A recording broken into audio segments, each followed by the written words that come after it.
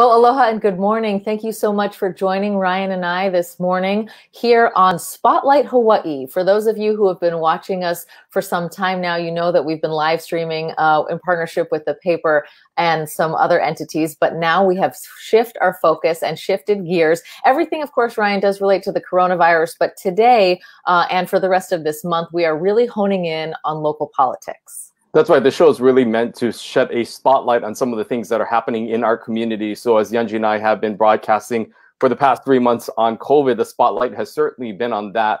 But we're shifting the spotlight to another important thing that's happening in our community. That of course, is the race for Honolulu mayor. So for the next few weeks, we will be here every Monday and Wednesdays, beginning at 10:30 to spotlight some of the candidates that are running and vying to become the next mayor of Honolulu. And joining us today is a special guest. That's right. She is a lawyer, a former congresswoman. We are going to be welcoming former Congresswoman Colleen Hanabusa. We also want to let you know that this is brought to you by the Office of Elections, and we're going to have some important election information for you at the end of the broadcast. So mahalo to our sponsor, the Office of Elections.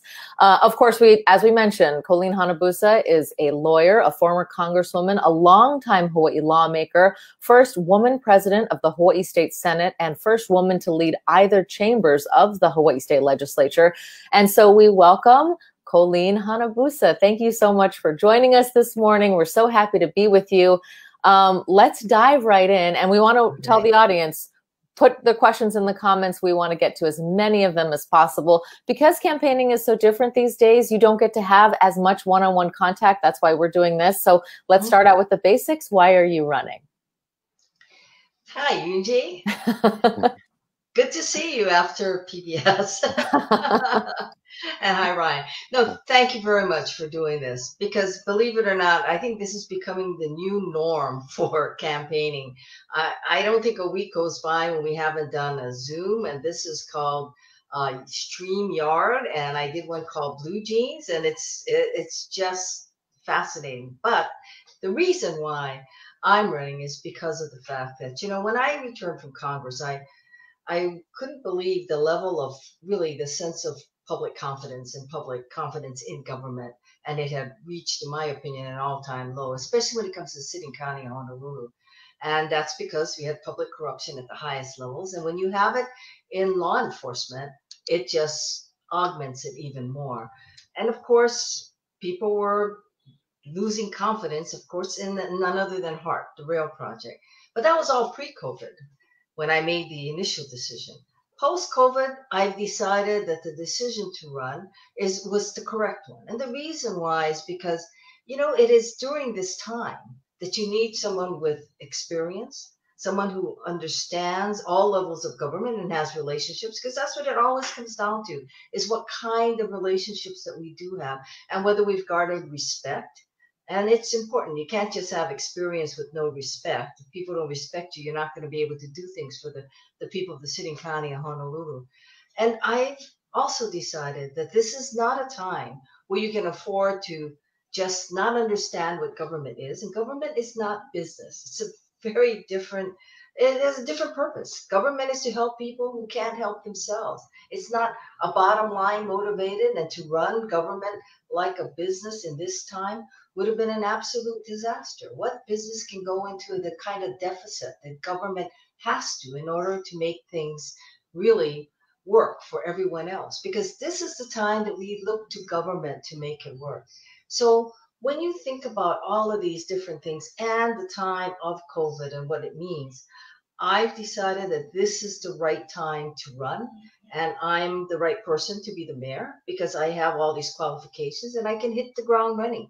And that is critical, to be able to hit the ground running, understand the federal legislation, because it's only the federal government who can really help us in this time that we have to look to. Thank you. Yeah, no, thank you. You know, we have obviously a lot of things that we want to cover. So we're going to ask that you try to keep your answers as concise as possible, because trust me, there's a lot of topics and we only have half an hour. But of course, we touched on COVID, and so we want to just start there. You know, there is some hesitation about opening the state back up. We know the plans that are underway on August 1st. What are your thoughts about opening up the city and county of Honolulu safely? Do you feel that the right steps are being taken? And if you were in the position right now as mayor, How would you do things differently with reopening the economy, especially the tourism sector here on the island of Oahu? You know, until we have a vaccine, we will always be weighing the public's health, our public's health and safety with that of the economic tugs of opening up. I think that we've gotten to a point where the governor and the governor's made very clear that he's the one who makes the decisions. That they're kind of saying, okay, we'll do the 72-hour test, which of course is the Alaska model. However, what I would have done different is I believe that the Alaska model also has a subsequent test. And that's to ensure that if the COVID was somehow contracted between the 72 hours before and sometime when you come to Hawaii, that we can then be able to trace, and we can also ensure that the testing continues. So I think that it's falling short of what we really need to give people the sense of a security, because you know it's not going to work unless people feel as secure as they can, given the state of the science, and the science is very critical. Do you support this idea of opening on August 1st? Do you think that there should be more delays to, you know, make sure that we have the kind of system that you're talking about? I mean, I think a lot of the problem, as I understand, is that there's just a limited capacity for tests. I believe we have the capacity to test about 5,000 people per day, which obviously we can't do with, I mean, pre-level arrivals, we're not going to get to 30,000 a day, but, you know, the hope is that we get to half of that. So we wouldn't be able to do that kind of secondary testing. So given that those are the limitations, do you think that we should open up on the 1st? You know, I think that we have to do something. And I think that as we get closer to the opening, we'll get a better sense, because I'm sure you're all watching the figures as everyone else is. And I'm trying to figure out, you know, we haven't quite opened yet, but how come we're consistently in the 20s and, you know, the very high numbers already? And I think it's because the public feels like somehow things are okay because government is saying we're going to let visitors in. I don't believe necessarily that we should stop it, but I would like to ask that the governor really consider whether there's a secondary part of it. And I think it's also going to be self-selecting. I read a piece in the paper, I think, where someone said they were going to come, but they decided not to because they can't even get the instructions on the 72 hours.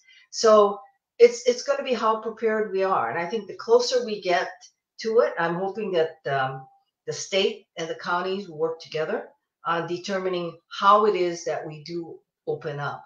But right now, I think we have got to at least address it and give it a shot, so to speak. But if we cannot address the fundamental issues, is it really truly safe? Is 72 hours sufficient? Do we need more? And I think a lot of that's going to begin to play in as we move closer and closer. You know, we just got over 4th of July. We have quite a bit of days yet to get to the 1st. And as you know, the governor could shut it down at any time. So let's do it. But I think the problem is the fact that the governor has announced it and the counties are going along with it. We have to also consider what the hotel industry is doing. It takes them they're saying about 30 days to prepare to open up. If that's the case, then, you know, we have to see where they are. And I'm sure all the respective hotel workers unions are already in this discussion to see what is being done, because the most important thing is the safety consideration for our people. You know, one of the questions, of course, is about diversifying the economy that has certainly been brought up due to COVID-19. One of the questions from Paul, our viewers, is what is your plan to reduce the overwhelming number of tourists that normally come to Hawaii, and what are plans maybe to diversify the economy overall? What are your thoughts on sort of diversifying the economy here in the city and county of Honolulu so it's not maybe as reliant on tourism? You know, I don't think that we'll ever get completely away from tourism. Tourism is what the state is accustomed to.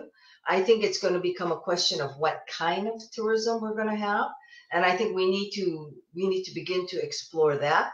But in addition to that, I've always been an advocate of the fact that the next generation is really into technology. STEM is a very important type of industry that we're going to have, but those industries are going to take a while for it to replace something like tourism. When you're talking about tourism, you're talking about a huge number of people who are employed. So the only way you're going to be able to delay that so you can begin to define tourism or a new industry is if you have federal subsidies so that these people have a way to survive during that period of time. The reality of the situation is people want to have security for their families. And, you know, one of the issues that even if you talk about COVID that you have not delved into is when all of these health funds begin to expire, and how do we then take care of that? And I was in office during 9/11. I was just elected in 9/11, and then also in the Great Recession of 2008, 2009.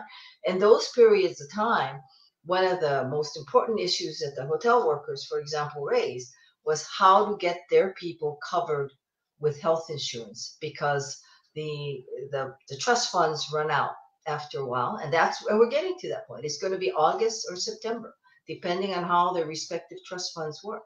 Now you add that to whether or not they're working, that's a major hit all the way around. Yeah.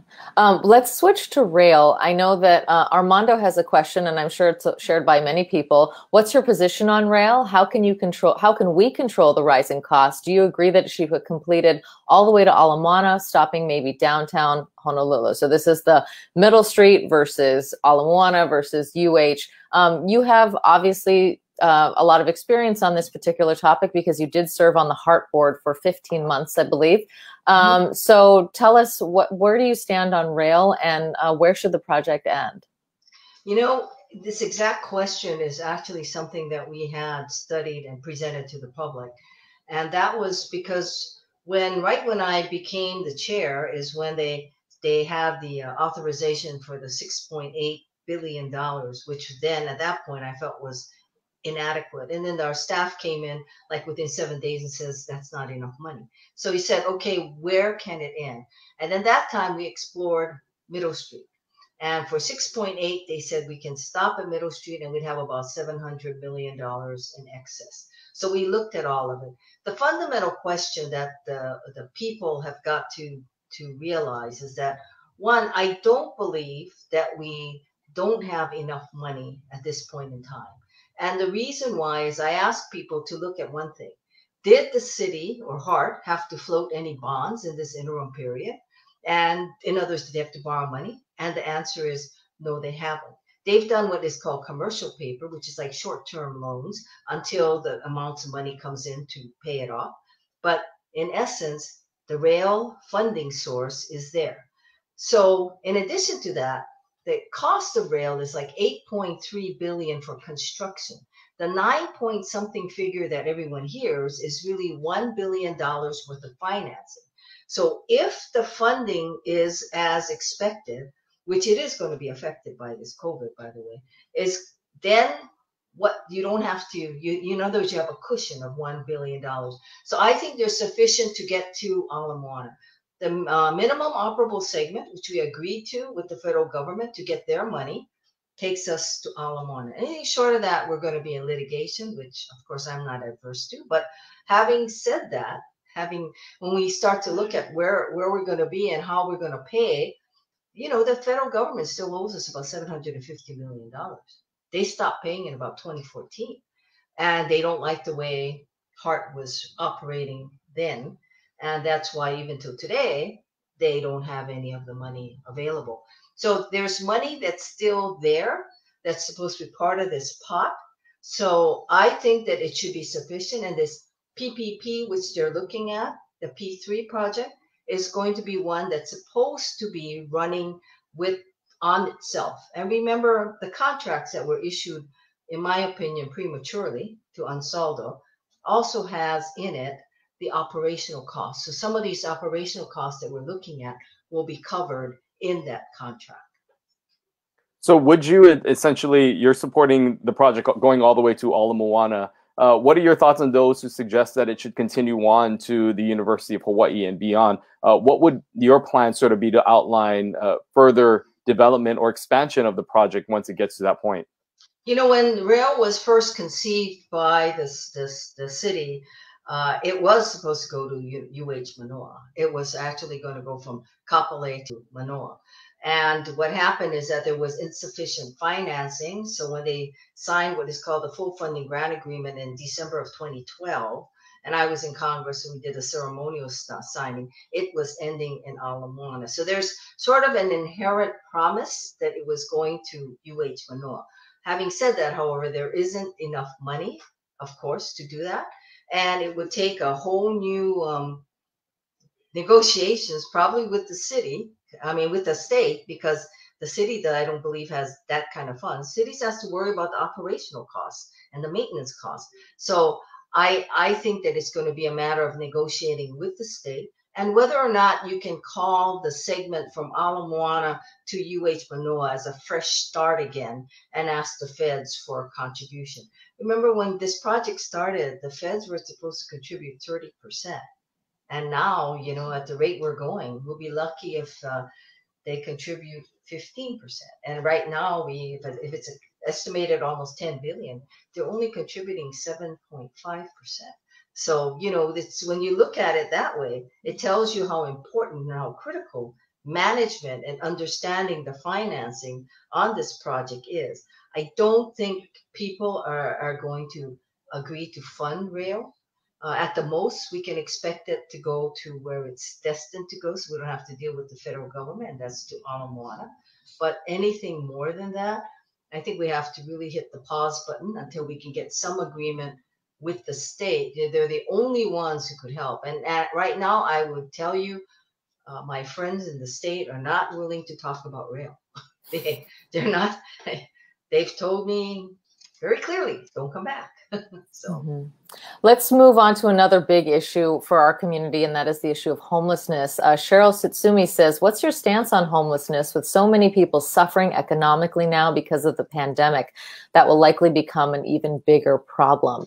Do you agree with Mayor Caldwell's I think they call it compassionate disruption, which is basically the sit-lie bans in various communities? Do you think that that's effective? And what would you do differently on this one? I read the Ninth Circuit decision on the sit-line ban that happened in Idaho, which is very similar. And also the fact that the Supreme Court denied certiorari on it, which basically the law of the land right now is that sit-lie bans are, quote, unconstitutional unless you have sufficient shelter space. So unless you have the sufficient shelter space to move them into, it's deemed to be cruel and unusual punishment. That was the wording that the appellate court used in the Idaho case. So I think one of the main problem we have is that we tend to broad brush homelessness. We tend to think everyone is the same, and that's far from the truth.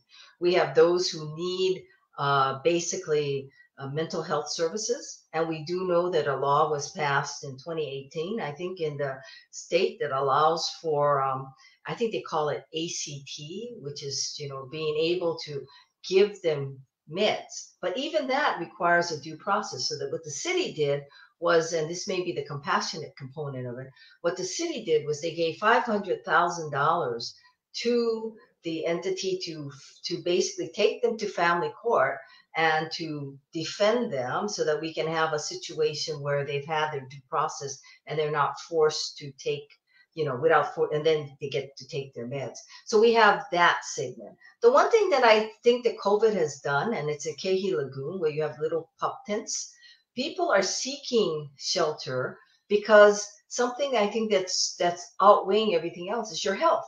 So people want to be protected. So I think when you have a situation like that, this is an opportunity to go in and to give them services and get them accustomed to having the services and then moving them on. A lot of it is because we have people who are traditionally houseless because they just don't have enough money to spend on rent and so forth. And those people are more likely to go into shelter. So I think it comes down to how to shelter. But those who we would consider chronically or mentally ill or have alcohol problems, then it's going to be a matter of how can you move them into shelters, or how can you move them so that they take their meds under this new law. And like I said, it still has a due process component. So they still got to go to family court and be adjudicated so that they should have their meds taken. You know, one of the reasons why many people are saying that there is so much homeless on Hawaii streets is because just the overall cost of living is so high. What would your plans be to sort of help to expand maybe on affordable housing? You know, and how do you balance that with just the overall overdevelopment of Hawaii? You know, you look in Kaka'ako, it looks much different than it did, you know, just 10 years ago with a number of new high rises coming in. Some people are saying it is too much in the urban core. But how do you balance that with the need for housing and also the need for affordable housing? What would be your plan to sort of counter and balance that all together? You know, I think the issue is what is affordable housing? So, you know, for those who are on the streets, right? We'd be very lucky if we can get them into some kind of affordable rentals with Section 8 type financing. So that, because, you know, they obviously need help or they wouldn't be. And these, I'm not talking about anybody who's chronic. I'm talking about people who just need shelter. So in my opinion, there's really no reason why we can't begin to look at these structures around and use them for that purpose. Now, that's one set. To give you an example, when I was in the Senate, Kukui Gardens, I don't know if you know Kukui Gardens, but it's right by Alapai. I mean, you know, where it's sort of like Alapai area. And they were going to, and they were under a program where they dedicated it for 30 years into affordable type of rental situation. And they said, okay, we're going to release that now. It's the time is up. They can go market. It was the Clarence Ching Foundation who by that time owned it. So we intervened as the state and we bought half of the units. The reason we bought half of the unit is the threat was that if we didn't do something about that, do you know that about 800 people would be homeless? Chinatown, in the Chinatown area. So we did that. So there's a lot of that kind of opportunities that I believe we gotta begin to look at and see what can be done. To buy rentals is to buy and or to rent. Those are two different sets of goals. I think what we need to do is go to rentals, subsidize to get the people off the streets. That's what we got to focus on versus affordable condos to buy, you know, because it's not necessarily true that they're gonna go from affordable rentals, open that up, and then go to affordable rentals that affordable units you're gonna buy. Those are different levels of needs, and we have to be very clear. We have to target the group and make sure that we take care of them first. And I think children with single parents, for example, should be a priority because they're usually the ones who just need the housing situation.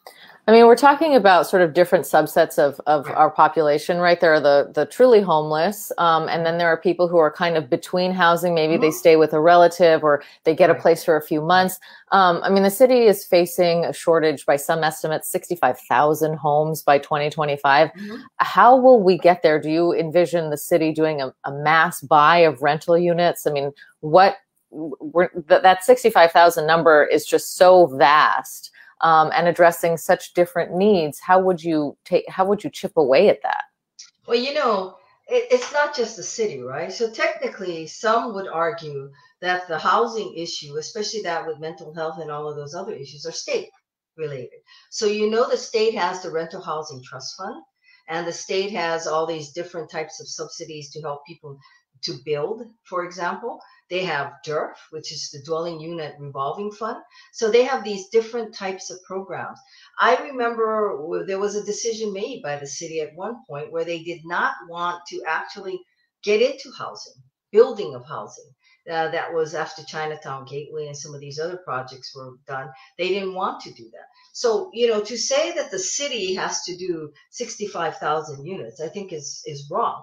I think at best, it's a combination of how does the city do? It's like, is the city responsible for the homeless or is the state responsible for the homeless? We had two homeless czars for a long period of time. Who is responsible? Kaka'ako is a prime example of who's responsible. Kaka'ako is HCDA. It should be state. So what did they do? They transferred it to the city for the city to take care of.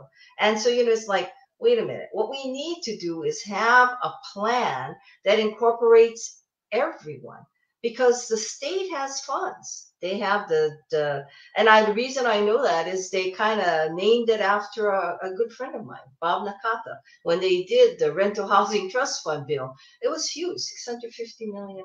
And I think the reason that they did that was because they knew that they had the responsibility to address this issue as well. So I don't think it's fair to say the city needs to do it. I think what we do have, what is fair, is why can't you guys get your act together?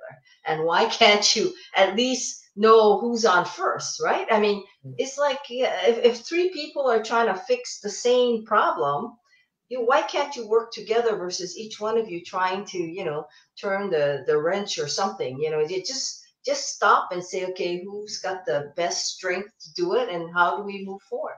That's the problem. And the feds have a role in this too, and that's of course with the veterans. Remember President Obama said there will be no homeless vet on the streets by, I think, the year 2016 was what he was saying. So the feds have a role as well because of the veteran issue. So, it's why isn't there more of a discussion? Or if there is a discussion, why isn't it more productive?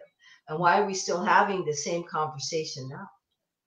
Let's switch to Fast Kind, Ryan. Yeah, that's right. We have about 5 minutes left. And so we're going to do something a little bit different. We're going to do, these are called Fast Kind questions. We're going to ask that you answer them with one-word answers or one-sentence answers. We're going to get through a variety of ones, a little bit more on the lighter side, too, to get to know you beyond just, of course, politics. So it's sort of like a lightning round. So quick answers. Here we go. What is your go-to potluck dish? Champuro. Okay, nice it. If you could travel anywhere in the world right now, let's take COVID out of the equation, where would you go?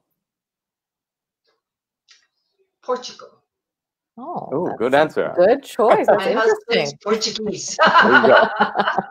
Well, if there were a movie based on your life, what actor would you choose to play you? That's a good question. I have no idea who would play me. Oh, I have no idea. Okay, we're gonna We'll let you think about that. How about this one? What's your hidden talent? What's something that you're really good at that most people don't know? Cooking. I like that. Okay. Well, you know that. I know that one. That one I know. Okay, next question. What candidate running for mayor, of course, other than yourself, do you admire and respect the most? Admire and respect the most. I guess I'd have to be consistent, and I'd say Kimberly, because she's a woman and she's taking this on, and she served in the city council. And what's your favorite late night dining spot? When you've been out, you've maybe gone to a gala or something in town, and you want to grab a bite late at night. Where do you like to go? Zippy's. Good choice. Popular answer there. Probably the only one open. And question here, the Beaky program, do you think it's a good idea, a good program, or do you think it takes up too many parking stalls? It's a good program. I have to say that because Michael Formby was my chief of staff. but I do think it takes up a lot of space. And let's go to the heart here. What's the kindest thing that someone has ever done for you?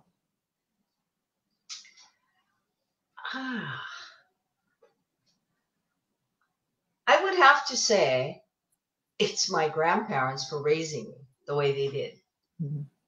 Great answers. Well, thank you so much for that.